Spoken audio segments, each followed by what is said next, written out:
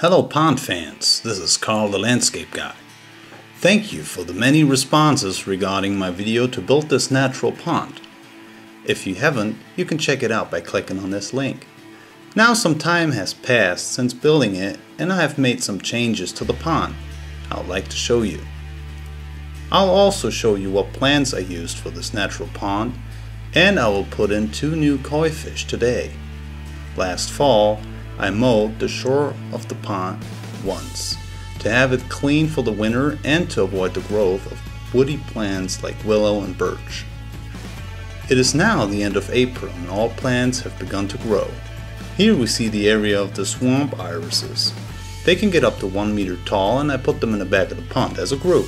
This way they don't disturb the view onto the water surface and frame the pond in the natural way. In water depth of about 60 to 80 centimeters, I have set pond and water lilies. The water lily is already showing a few leaves. The blue iris sibirica comes out too. This plant will be more comfortable during the summer when the water level is slightly lower because it's not really a water plant. It likes more fresh and moisty soils.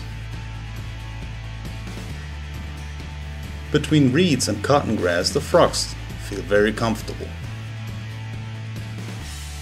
The early flowering buckbean is almost showing the flowers, and it offers protection with its rhizomes projecting into the water, which is good for frogs and fish. Especially the kois like to stay here. As you can see, the fish also like to stay around the old tree root. The animals have settled in well and apparently feel well too. Altogether there are 10 fish in this 300 square meter large pond. In order to have the pump without filter and pump continuously working well, I feed the fish only occasionally. They can find enough food in the mud and among the aquatic plants, just as they are supposed to as real carps. A couple of goldfish have been fetched from the herons, but I guess that's how it goes in a natural pond.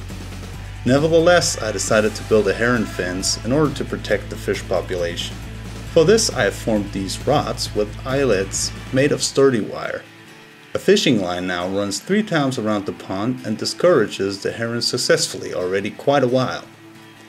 The design ensures a high degree of flexibility. From a few feet away, the heron fence is barely visible and it disappears visually around the natural environment.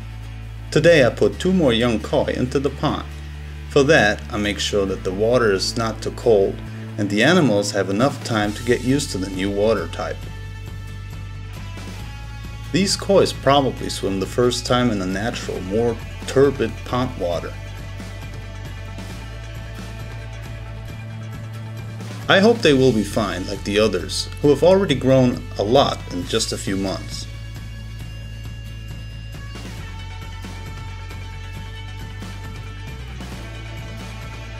In this area, there's the connection of the pond to the rainwater ditch, which briefly leads rainwater. This water enables a natural way of keeping the water level up, especially during a hot summer. As the rainwater ditch mostly only briefly leads a lot of water, I have also installed this return flap. Now the water cannot drain out of the pond back into the ditch after rainfall, and the water level can be kept relatively stable even in hot summers. The flap also prevents fish or other animals from getting stuck in the pipe.